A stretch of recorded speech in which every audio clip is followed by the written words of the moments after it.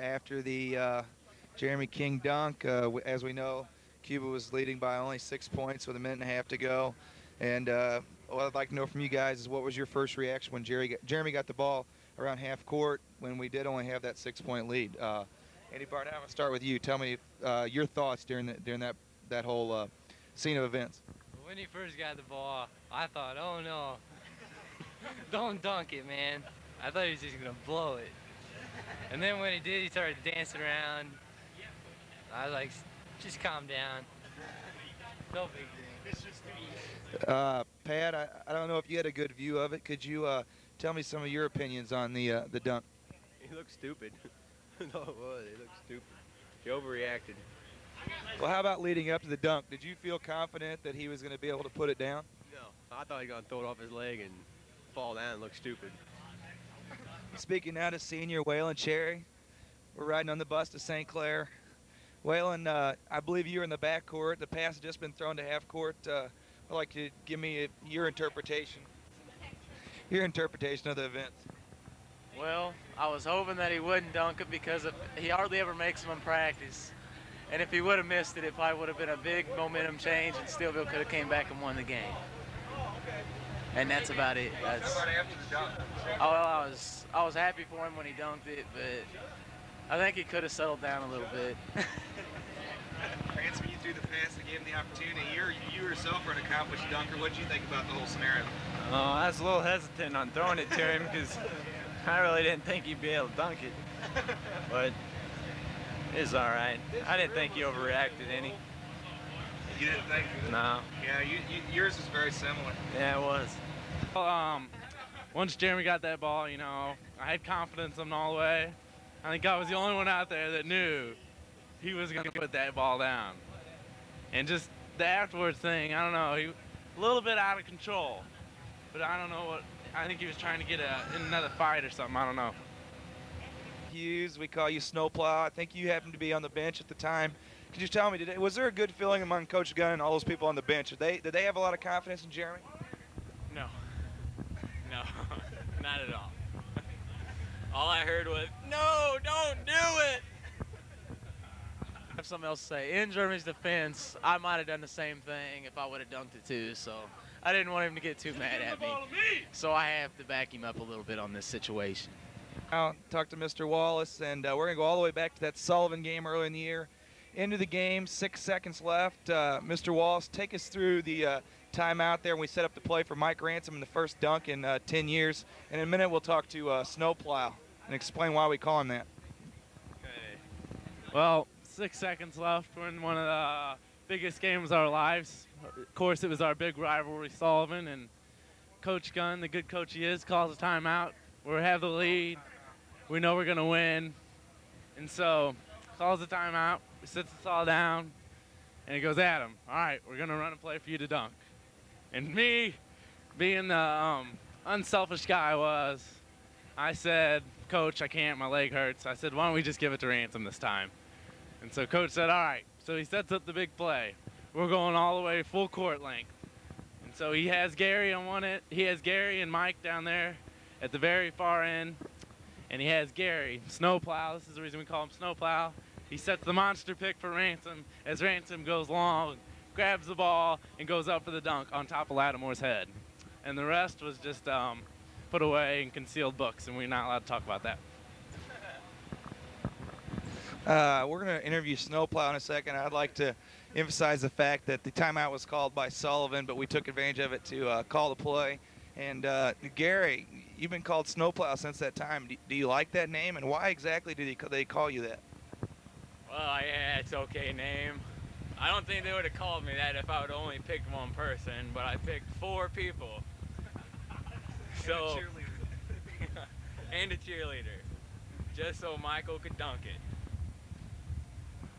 it. Gary, what I'd like you to do for a moment is could you go back and reconstruct the events surrounding another highlight of the CHS season when you dribbled the length of the court and pump faked and stuck the 3 in one of our ball games? Could you go back and walk us through your thought processes from the point that you and Brad Shelton passed the ball to each other 10, 15 times to the point that you dribbled down the court?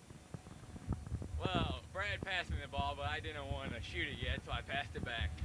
So he passed it back to me. I didn't want to shoot it, so I passed it back to him. And that went on about 10 more times.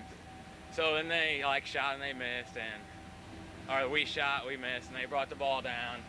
And then they shot and they missed, and I got the rebound. I dribbled the ball all the way up the court, jump stop. No, I didn't switch in. Jump stop, gave a pump fake, and shot it, and that was all. I'd like to go back as a coach. I remember being a player. It wasn't that long ago, working on the old vertical, wanting to dunk the whole high school career. Only had one chance. We were down a point with 39 seconds to go in the bell game, and I chose not to, most likely out of fear of Coach Spurlock ripping my head off. So here I am now, come full circle, back as a coach, and the game is on the line, and Jeremy King gets the ball, and my first thought was, Jeremy, if you dunk this ball, I'm going to rip your head off. Of course, Jeremy was about 3 for 30 in dunk attempts in his career, but hey, he threw it down with authority. We won the basketball game, and it'll be something he'll remember the rest of his life, so I'm very happy for him. But what were the chances that he would get it down? Something about a snowball in Haiti or something, I don't know. A little bit, talk about some of our players. Waylon, I'd like for you to give me some of your opinions on what it's like playing basketball, and tell us a little bit about this player. Tell us about Andy Barnett. Well, what it's like to play basketball at Cuba High, it's an honor because not many people get a chance to do it here.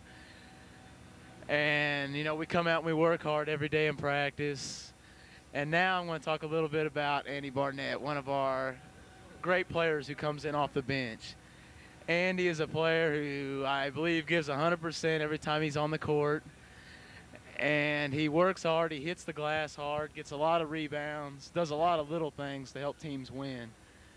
And I think next year he'll step up and be one of the leading scorers on the team, be one of the leading rebounders, and be a key player in next year's team. And that's about all I have to say. Okay, Adam, we've heard Waylon's interpretation. Tell us a little bit about Andy, and I don't know, about some of the stories like the other night when I was telling you about the Steelville incident, when Steelville, you know, let down a little bit because they knew some of our players were out. And go ahead and tell us a little bit about that and how fun it is to play with Andy. Well, Andy's our main man. He's the guy that keeps us going off the court and on the court. But getting back to a little story, this is before our big Steelville win where Jeremy King dunked the ball. Coach Gunn comes into the locker room, says, "Sits down, boys." He goes, "I got a story to tell you." So he starts telling us a story about how when we were playing Steelville last time, one of our players was hurt, and they came out thinking they were just going to blow us away because it was our star player Ransom, but we came out and started blowing them away, and then they figured out that they needed to get things together. So he was trying to tell us, you know, that we need to get our minds on the game now because we're not going to blow them away unless we really think we can. And he goes, "Does everybody know what town we're talking about?" And we all go, "Yeah, Steelville." And then about a second later, we hear Barnett in the back, "Owensville." And Coach Gunn, he turns to Barnett and he goes, "What?" And Barnett goes, Steelville. Barnett's just has a little trouble comprehending the fact at the time, but he always keeps us interested in basketball and keeps it entertaining. Mr. Barnett, you played basketball now with Trevor Brown for probably since 4th grade. We talked about you a little bit. Tell us what it's like playing with Trevor Brown. Anything interesting about Trevor Brown that anyone else would like to know since you played a whole entire basketball season with him? I really don't have too much to say about Trevor. What? Anybody else? No. Hey, now we're going to go back to the very beginning of our season before basketball started. For our practices, we had Coach Gunn playing a little trip for us, where we went down to Van Buren, which is down in the Boot Hills, Missouri, stayed on the Current River in a couple of cabins, and it was just the varsity team. It's a really enjoyable, fun weekend. Played a little hoops, got to know each other a little better. But during this period, we initiated our junior players, which is become a tradition now with the CHS basketball team. And right now I'm going to interview Andy Barnett, one of the initiates, and see what he thought about it. First of all, Andy, Did you enjoy the initiating routine? Not really. I didn't find it very pleasant running around when it's about 30 degrees. All right. Let's not go into details here. Do you think it's a nice routine to initiate the juniors coming up, and will you be initiating juniors coming up like that? I think that it's a nice thing to get to know everybody and show a little senior attitude or whatever. But yeah, I think I will be initiating the juniors next year. Do you think you have become a professional elephant dancer yet? What? Talking to the most famous and great snowplow, Gary Hughes. Gary, what did you think about the initiation weekend? And give us your little feelings on that. Oh, I didn't like it. Gary was, let me say that Gary was our first person who we took into the room. And I tell you what, I don't know. There's something coming out of his pants, but I can't tell you what. What? Well, first they ran me into the door, so I started swinging, so, so they wouldn't do nothing to me. All right. Miss most about playing basketball here at Cuba High School is just being around the guys, hanging out, being a team, practicing together, coming out and working hard together, and just, having fun, just, I don't know, really, just all kinds of things.